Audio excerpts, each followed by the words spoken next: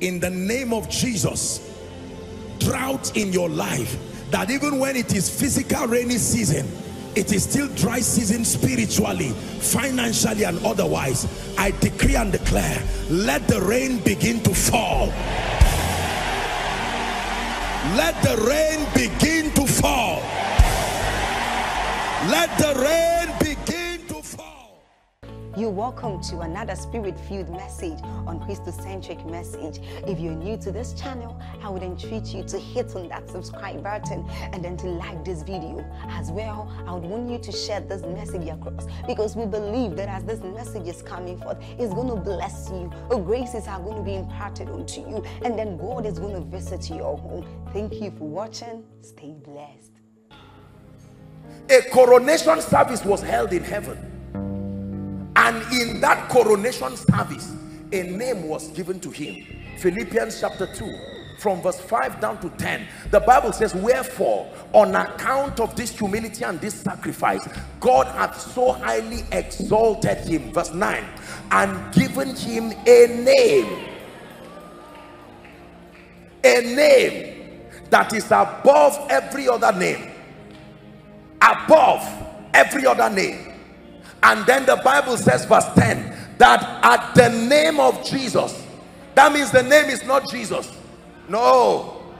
I know you call Jesus. You are just saying Jesus is the owner of that name that was given. The name is not Jesus. Jesus was a name he was given when he was born. There are footballers today called Jesus. That every knee should bow, of things in heaven, in earth, and under the earth. Verse 11, it says, and every tongue should confess that Jesus, who became the Christ when the Holy Ghost came upon him, has now become Lord. That's the name. Notice the progression. Jesus, he became the Christ when the Holy Ghost came upon him. And now when he completed the sacrifice of redemption, the name is Lord. Lord means absolute owner. Psalm 24, the earth is the... Whoever has that name is the owner of the earth. There are four things that are there. Give us Psalm 24 and verse 1. The earth is the Lord's. The fullness is the Lord's. The world and they that dwell therein, all of them, they belong to him. Now, when Jesus resurrected and that coronation service was done, he quickly came back to earth and they saw him. Isn't it amazing that the first person who saw the resurrected Christ was a woman? This is why women are gates in the realm of the spirit. The first person to see the resurrected Christ was a woman. He said, take that message, go and tell the disciples. And then Jesus made a very interesting statement. He said, all authority, by reason of resurrection, all authority has been given unto me. Matthew chapter 28 now. All authority has been given unto me. Verse 18. Matthew 28 and verse 18. All power, well, it says authority, power, but the word there is authority that is given unto me in heaven and in earth. 19. It says, go therefore. Now, your celebration of Easter and the resurrection does not end with your awareness that you are justified. There is a mandate attached to it. Go therefore, please give it to us, verse 19, and make disciples of all nations, baptizing them in the name of the Father, the Son, and the Holy Spirit. 20, the Bible says, teaching them to observe all these things I have commanded you. And whilst you do this, be assured that I am with you, even to the end of the age. Do you know that without the resurrection, there is no Christianity? The resurrection proved the Lordship. It proved once again, and finally so, that Jesus Christ. Give us Romans, I believe Romans chapter 1 and verse 4. Romans chapter 1 and verse 4. The Bible talks about the implication of the resurrection, that he was declared to be the Son of God with power according to the Spirit of holiness by the resurrection from the dead. So his resurrecting from the dead proved once and for all that this is the Son of God. We would have the basis to argue. Prophets perform miracles. The disciples perform miracles. But now Jesus, resurrected from the dead as the Son of the living God, the new and living way, the mediator even of the new covenant. Romans chapter 4 and verse 25 tells us one of the benefits and the significance of the resurrection. The Bible says he was delivered for our offenses and he was raised again for our justification. Being justified means being declared not guilty, that the price and the penalty has been paid. Are we together? Yes. So today we have confidence to stand in faith. Today we have confidence to celebrate many things. One, that there is access to become the righteousness of God, access to become partakers of his life once again. Christ hath redeemed us from the curse of the law. The Bible says, being made a curse for us, for it is written, cursed is every man that hangeth on a tree, that the blessing of Abraham, justification by faith, might come upon the Gentiles through Jesus Christ, to the end that we might receive the promise of the Spirit through faith. That seal of redemption. Now we have access to the Holy Spirit. And then we have access to dominion, sovereign control. Once again, we are not weak people under the situations, under the influence of situations and circumstances. Our dominion has been restored. This will remain theory until you believe this truth. What then is the gospel of salvation? Please look up. What is the gospel of salvation? Because the Bible says, I am not ashamed of the gospel, for it is the power of God unto salvation.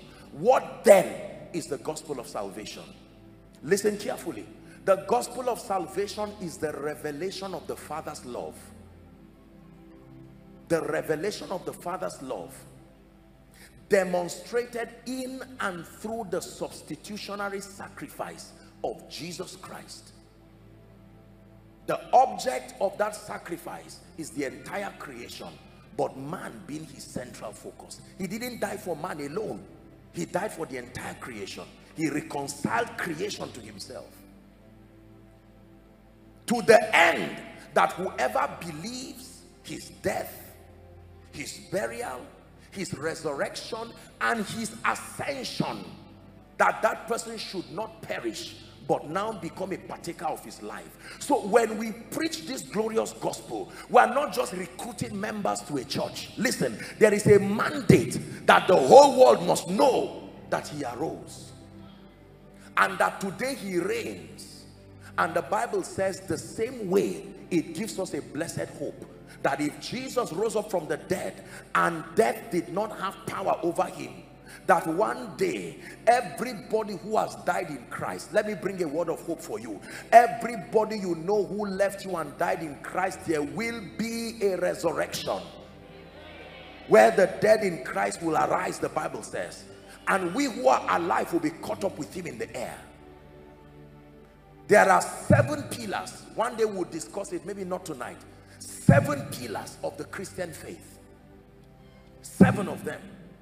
The last of them is the blessed hope of the resurrection. Christianity is not complete if we do not believe in the resurrection, both of Jesus Christ and in the fact that one day, all together, we will experience that glorious experience. Thank you, oh my Father, for giving us your Son and leaving your Spirit till your work on earth is done. Thank you, oh my Father, for giving us your Son and leaving your Spirit till your work on earth is done. gospel of salvation. No matter what you preach, no matter what rhema you bring, the foundation for the believer's justification is that Jesus Christ, the Son of the living God, left heaven, came and walked upon the earth, became sin, died and was buried, and according to the authority of scripture, the Bible says on the third day he rose again. Today he is seated in the right hand of the Father, that position of authority, still continuing his priestly ministry, making intercession for the saints. What is the intercessory ministry like?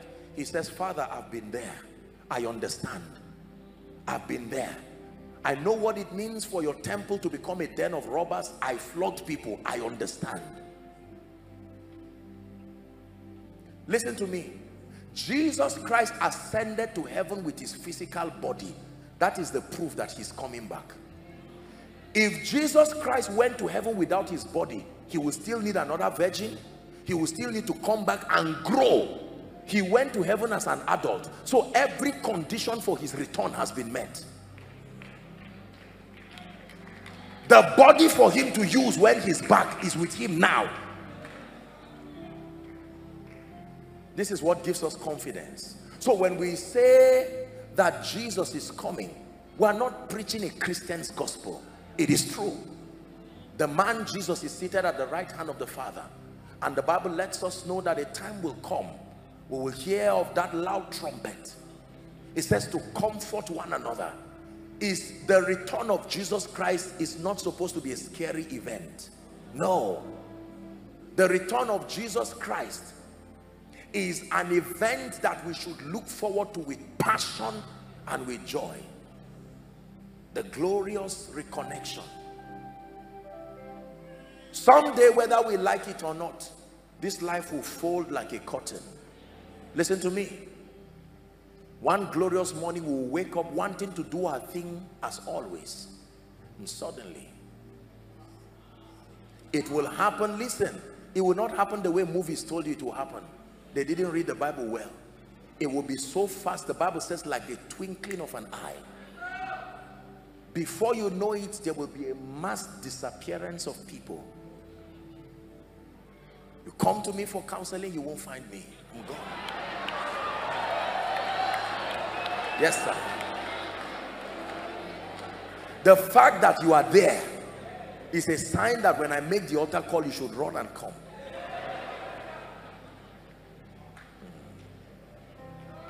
Let me tell you this.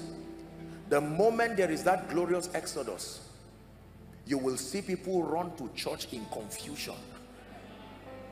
The Bible you will leave behind, people will run and hold it and say, what is happening?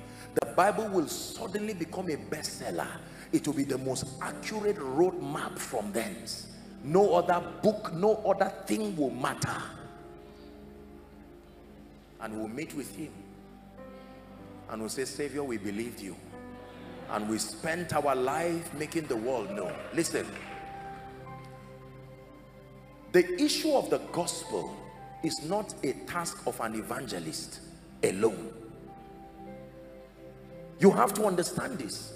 This is why we labor day and night to see that this glorious gospel, the global harvest, because a day is coming, whether you like it or not, Jesus Christ will return, and the Bible says the remainder of the harvest together as a family. That would be the unleashing of catastrophe on earth. Catastrophe that will make Saddam Hussein look like an angel. What a day of rejoicing that will be when we all see Jesus. We'll sing and shout the victory when we all get to heaven. What a day of rejoicing that will be when we all see Jesus. We'll sing and shout the victory. But your assignment now is to believe that he died. Your assignment is to believe that when he went to hell, he went there for you. Please listen to what I'm telling you. Regardless who you are, regardless what religion, and for those of you who are watching me from all around the world, I respect your spiritual convictions, but what you are hearing is not an opinion of a religion. A day will come, everybody will believe. Everybody in hell today is a believer. The only thing is that they believe too late.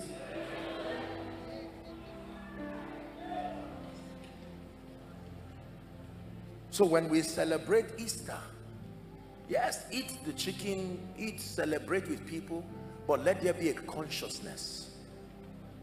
If Jesus is not Savior, if Jesus is not Lord, if Jesus is not King, there is nothing to celebrate.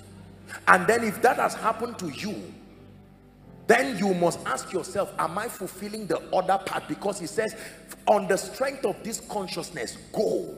And there are many ways to go. There are those who go physically and labor in the vineyard. There are those who finance them as they go. They trust God for grace and they communicate resources. Don't please feel at ease. I'm not raising any money at all. We love God and we fear God. But let me tell you sincerely, what gives value to these mundane things that we pursue on earth is to what degree it contributes to kingdom come.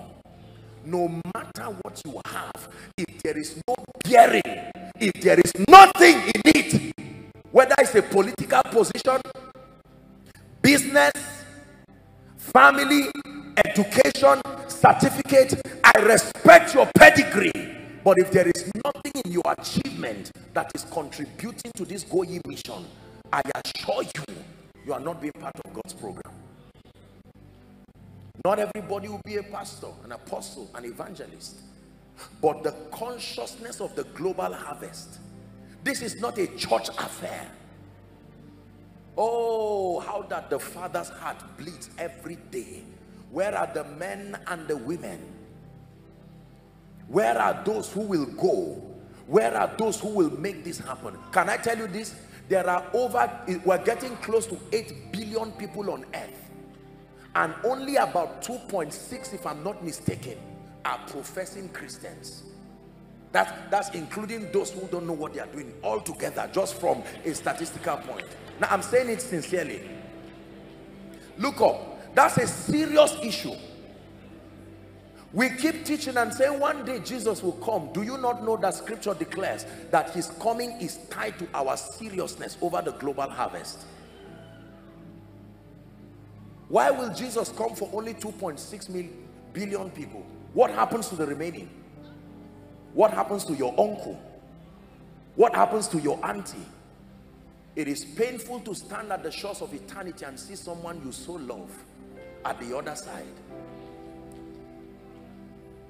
Brothers and sisters, hear me. I bring you a very powerful Easter message before I minister for a few minutes and we're done.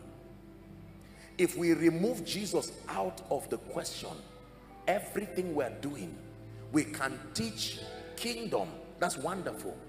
I shared with them in Lagos and I said, any other thing, if you worship the 4 living creatures, it's still idolatry. If you worship the throne, it's still idolatry.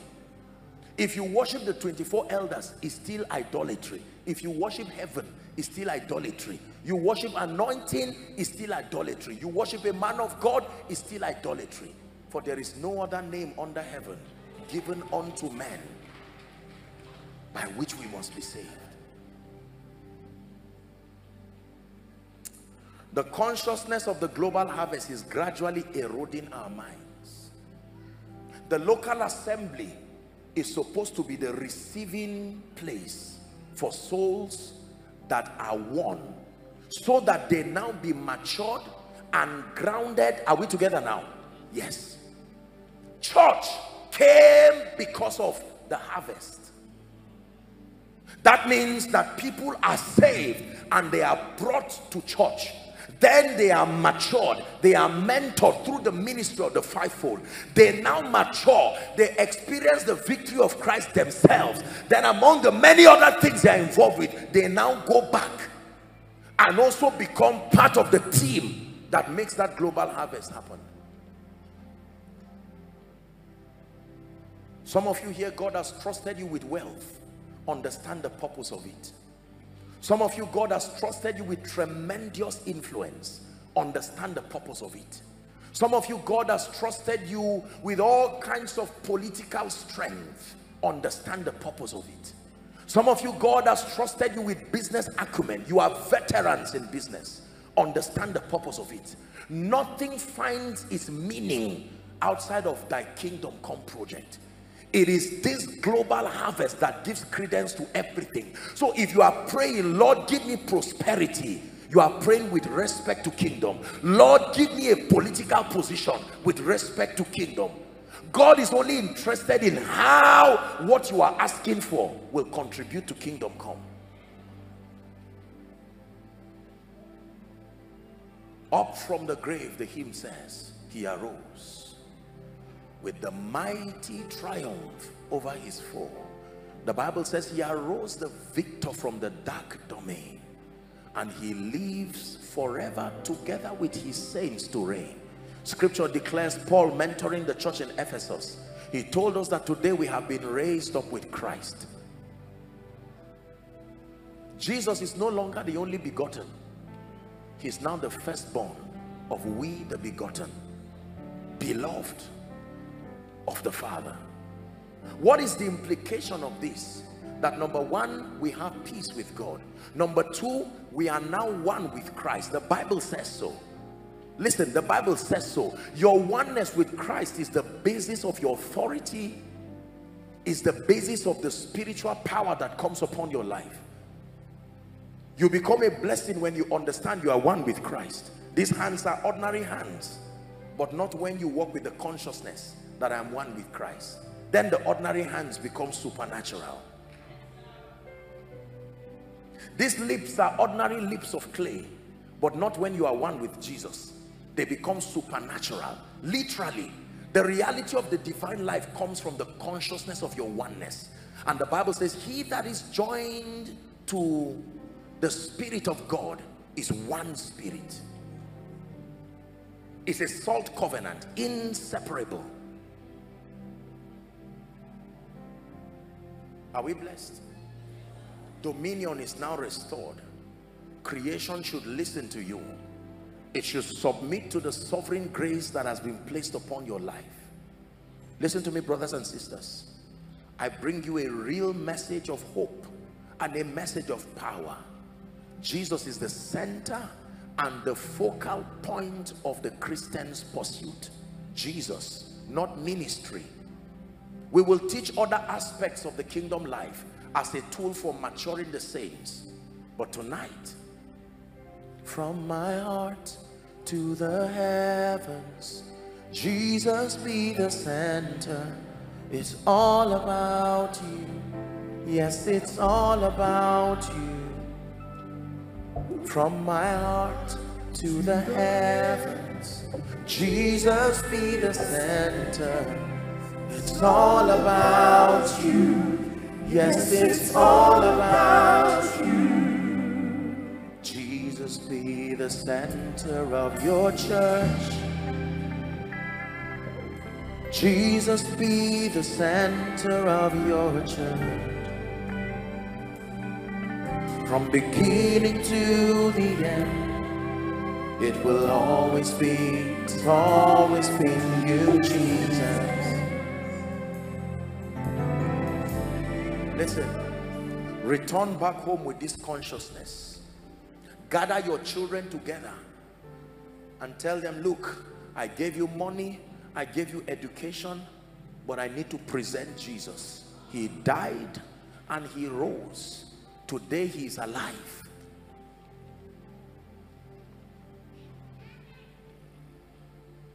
I believe in Jesus.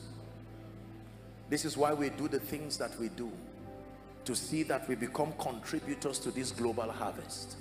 It's the reason why we trust him for greater levels of his grace, so the sick can be healed, so that the Every miracle, every manifestation of the miraculous is not just promoting the man of God. It's not just promoting the ministry. There is a message behind it. Jesus is Lord, enthroned. So whilst we begin to pray and God starts changing people's lives, some of you overnight it will do you like a dream that a captivity of years will suddenly fade away. Discern, listen. Don't just celebrate the miracle. Read the letter that that miracle brought. I am Lord. Exalted. Reminds me of my encounter with the Lord Jesus Christ. It remains ever fresh. It's an encounter that never fades. That face that I saw, you can look at it for the rest of your life and not be tired. It's not like men that I look at your shoe, I look at this, I'm tired. No.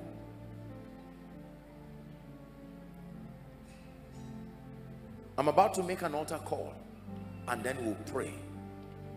This resurrection day, you should not walk back with the chains that came with you, because it is true that he is risen. The resurrection is what gave us justification. Now that we are justified, we have access to all the dimensions of grace. The Bible says, let us come boldly to the throne of grace, that we may obtain mercy and find grace to help in time of need. Are we together?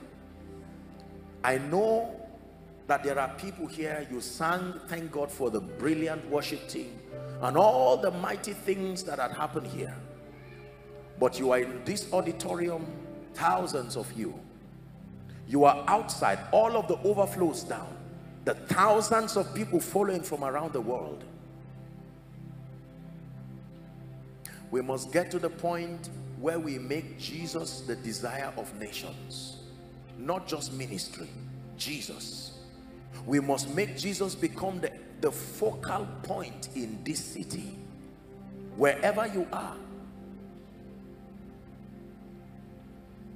Do not allow this significant day to pass. Whilst you're seated inside and outside, the Spirit of the living God is talking to you and he's saying you need Jesus, not just as a religious experience. Now, probably there are some of you, you once gave your life to Jesus, but right now looking at your life, you know that you need to come to him again. Aside from those here at the balcony, every other overflow, I would request when I make the call that you just walk to your projector screen, and then those outside too, those online, you can follow very carefully. I'm going to count 1 to 5, and I want you to leave your seat sincerely. If you're saying, Apostle, I need Jesus as a matter of life, I'm not pretending it, he will win that war. No matter where you are, no man condemns you. This is home. Come. 1.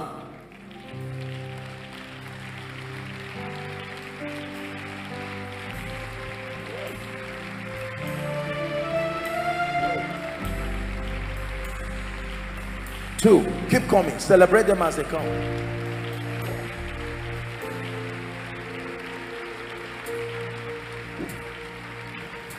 You laid aside your majesty, gave up everything for me, suffered at the hands of those you have created.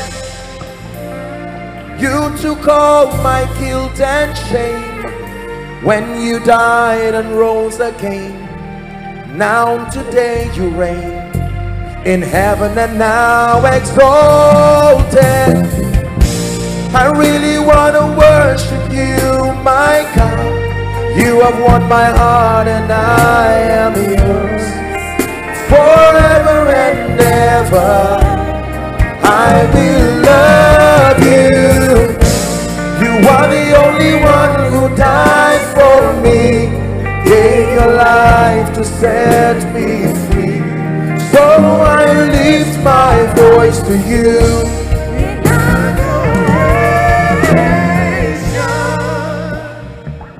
Jesus is still calling people. Don't sit back and say, we came, there are so many people and I'm ashamed. No, leave your seat and come.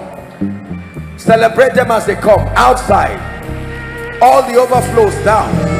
Those following online, from the US to Europe to Asia, all over the world, he calls you today. This is the greatest gift we can give His Majesty, to celebrate this day.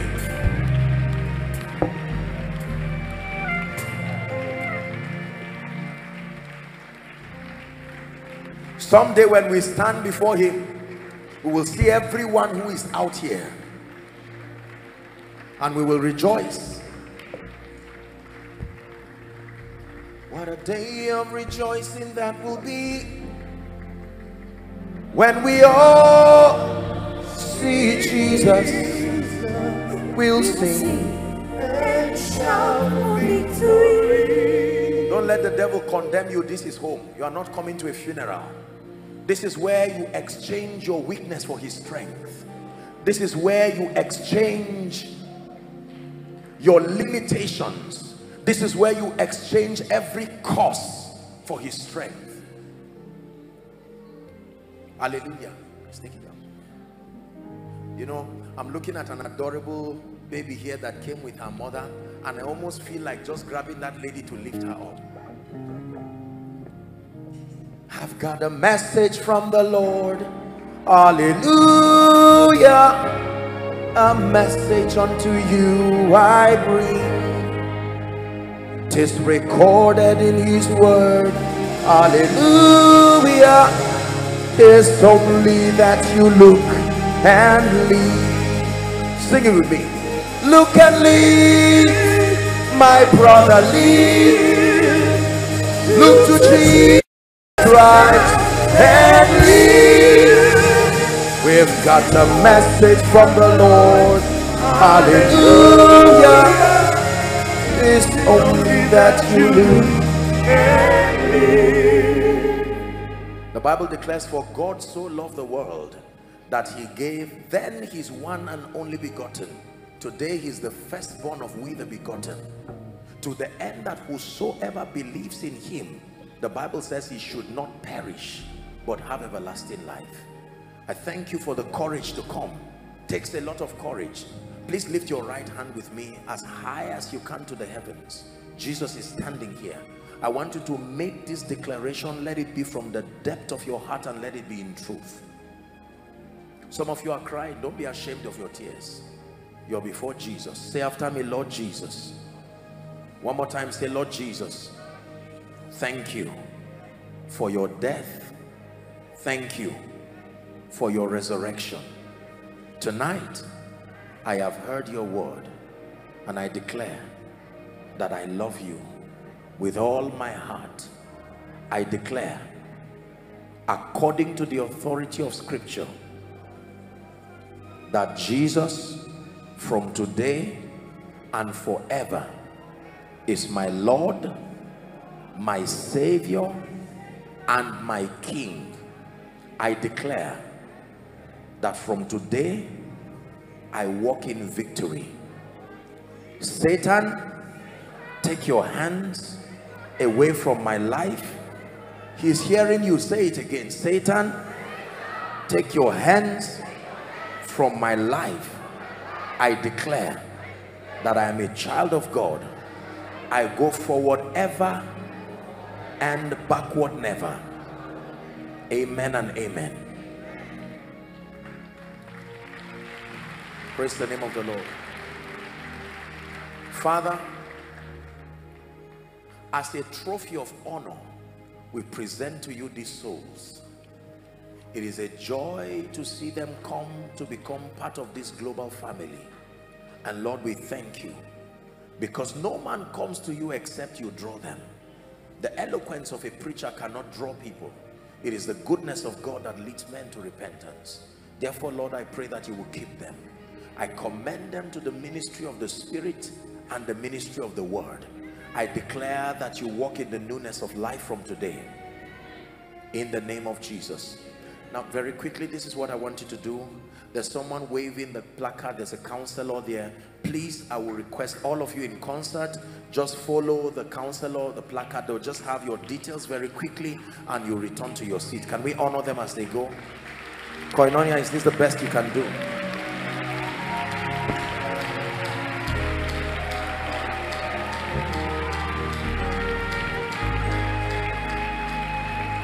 Celebrate them.